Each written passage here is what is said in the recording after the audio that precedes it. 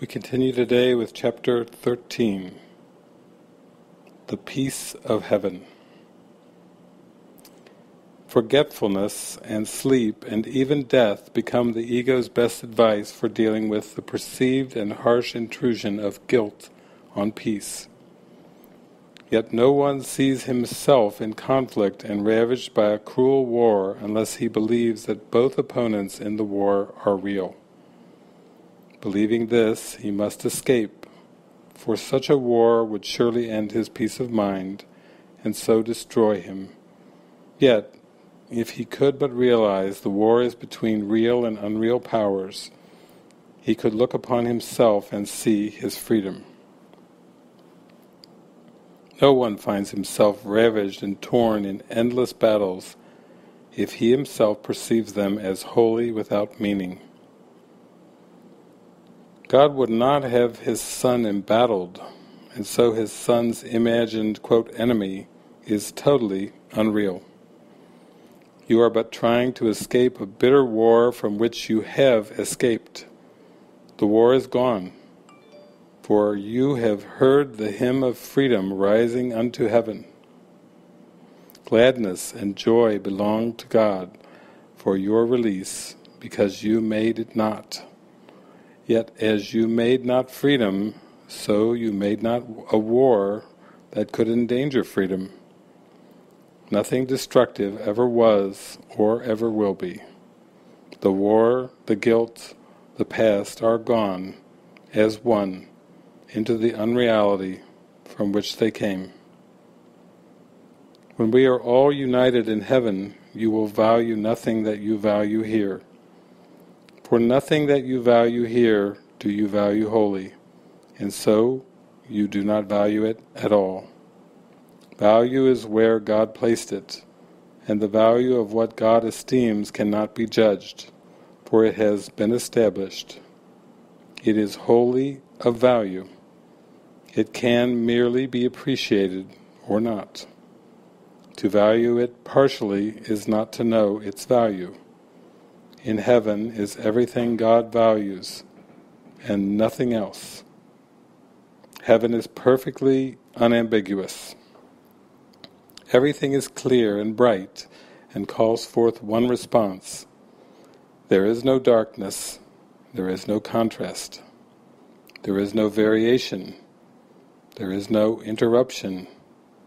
There is a sense of peace so deep that no dream in this world has ever brought even a dim imagining of what it is.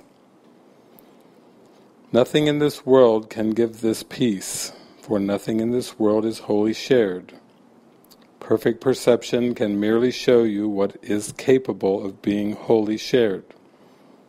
It can also show you the results of sharing, while you still remember the results of not sharing. The Holy Spirit points quietly to the contrast, knowing that you will finally let Him judge the difference for you, allowing Him to demonstrate which must be true. He has the perfect faith in your final judgment, because He knows that He will make it for you. To doubt this would be to doubt His mission will be fulfilled. How is this possible when His mission is of God? You whose mind is darkened by doubt and guilt, remember this. God gave the Holy Spirit to you and gave Him the mission to remove all doubt and every trace of guilt that His dear Son has laid upon Himself. It is impossible that this mission fail. Nothing can prevent what God would have accomplished from accomplishment. Whatever your reactions to the Holy Spirit's voice may be, whatever voice you choose to listen to, whatever strange thoughts may occur to you, God's will is done. You will find the peace in which He has established you, because He does not change His mind. He is invariable as the peace in which you dwell, and of which the Holy Spirit reminds you. You will not remember change and shift in heaven. You have need of contrast only here. Contrast and differences are necessary teaching aids, for by them you learn what to avoid and what to seek. When you have learned this, you will find the answer that makes the need for any differences disappear. Truth comes of its own will unto its own. When you have learned that you belong to truth, it will flow lightly over you without a difference of any kind. For you will need no contrast to help you realize that this is what you want, and only this. Fear not, the Holy Spirit will fail in what your Father has given him to do. The will of God can fail in nothing. Have faith in only this one thing, and it will be sufficient. God wills you be in heaven, and nothing can keep you from it, or it from you. Your wildest misperceptions, your weird imaginings, your blackest nightmares, all mean nothing. They will not prevail against the peace of God wills for you. The Holy Spirit will restore your sanity, because insanity is not the will of God. If that suffices him, it is enough for you. You will not keep what God would have removed, because it breaks communication with you whom he would communicate. His voice will be heard. The communication link that God himself placed within you, joining your mind with his, cannot be broken. You may believe you want it broken, and this belief does interfere with the deep peace in which the sweet and constant communication God would share with you is known. Yet his channels of reaching out cannot be wholly closed and separated from him. Peace will be yours, because his peace still flows to you from him whose will is peace. You have it now. The Holy Spirit will teach you how to use it, and by extending it, to learn that it is in you. God willed you heaven, and will always will you nothing else. The Holy Spirit knows only of his will. There is no chance that heaven will not be yours, for God is sure, and what he wills is as sure as he is. You will learn salvation because you will learn how to save. It will not be possible to exempt yourself from what the Holy Spirit wants to teach you. Salvation is as sure as God. His certainty suffices. Learn that even the darkest nightmare that disturbs the mind of God's sleeping Son holds no power over him. He will learn the lesson of awaking. God watches over him, and light surrounds him. Can God's Son lose himself in dreams when God has placed within him the glad call to awaken and be glad? He cannot separate himself from what is in him.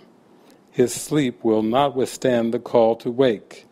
The mission of redemption will be fulfilled as surely as the creation will remain unchanged throughout eternity. You do not have to know that heaven is yours to make it so. It is so. Yet to know it, the will of God must be accepted as your will. The Holy Spirit will undo for you everything you have learned that teaches that what is not true must be reconciled with truth. This is the reconciliation the ego would substitute for your reconciliation to sanity and to peace. The Holy Spirit has a very different kind of reconciliation in his mind for you, and one he will effect as surely as the ego will not effect what it attempts. Failure is of the ego, not of God. From him you cannot wander, and there is no possibility that the plan the Holy Spirit offers to everyone, for the salvation of everyone, will not be perfectly accomplished. You will be released, and you will not remember anything you made that was not created for you and by you in return. For how can you remember what was never true, or not remember what has always been? It is this reconciliation with truth and only truth, in which the peace of heaven lies. And from the Workbook, Lesson 104, I seek what belongs to me in truth. Today's idea continues with the thought that joy and peace are not but idle dreams. They are your right because of what you are. They come to you from God, who cannot fail to give you what He wills. Yet must there be a place made ready to receive His gifts. They are not welcomed gladly by a mind that has instead received the gifts it made where His belong, as substitutes for them. Today we would remove all meaningless and self-made gifts which we have placed upon the holy altar where God's gifts belong. His are the gifts that are our own in truth. His are the gifts that we inherited before time was, and that will still be ours when time has passed into eternity. His are the gifts that are within us now, for they are timeless, and we need not wait to have them. They belong to us today. Therefore we choose to have them now, and know, in choosing them in place of what we made, we but unite our will with what God wills, and recognize the same as the being one. Our longer practice periods today, the hourly 5 minutes given truth for your salvation, should begin with this: I seek but what belongs to me in truth, and joy and peace are my inheritance. Then lay aside the conflicts of the world that offer other gifts and other goals made of illusions, witnessed to by them, and sought for only in a world of dreams. All this we lay aside and seek instead that which is truly ours, as we ask to recognize what God has given us. We clear a holy place within our minds before His altar, where His gifts of peace and joy are welcome, and to which we come to find what has been given us by Him. We come in confidence today, aware that what belongs to us in truth is what He gives, and we would wish for nothing else, for nothing else belongs to us in truth. So do we clear the way for Him today by simply recognizing that His will is done already, and that joy and peace belong to us as His eternal gifts. We will not let ourselves lose sight of them between the times we come to seek for them where He has laid them. This reminder we will bring to mind as often as we can. I seek but what belongs to me in truth. God's gifts of joy and peace are all I want. I seek but what belongs to me in truth.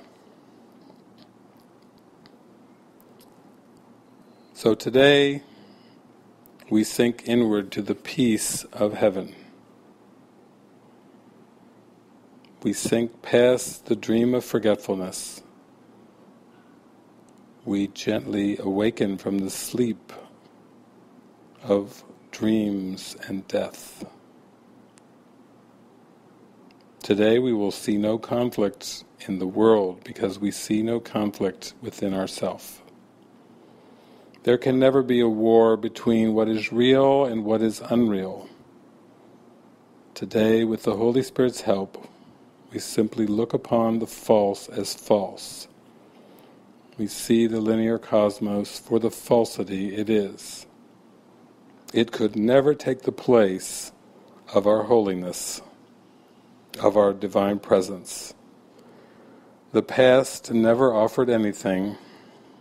The future is imagined, also without value of any kind.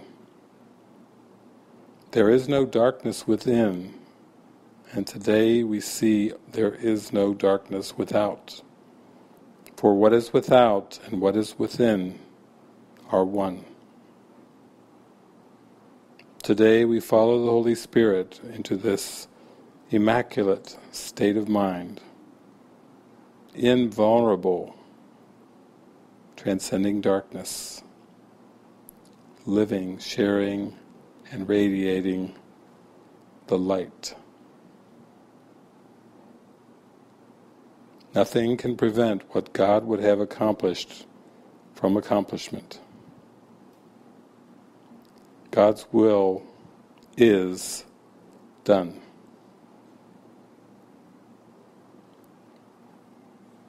Today I seek but what belongs to me in truth. Today I seek the gifts that were before time was.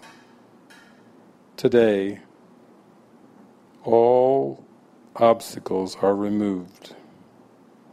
All meaningless and self-made gifts are seen for the falsity that they are. Today we reserve the holy altar for the gifts of the Holy Spirit. Today we receive the gifts of eternity as we lay aside the conflicts of the world that seem to offer other gifts and other goals made of illusions. Today we release ourselves from the world of dreams and accept ourselves as God created us. I seek but what belongs to me in truth. God's gifts of joy and peace are all that I want. Amen.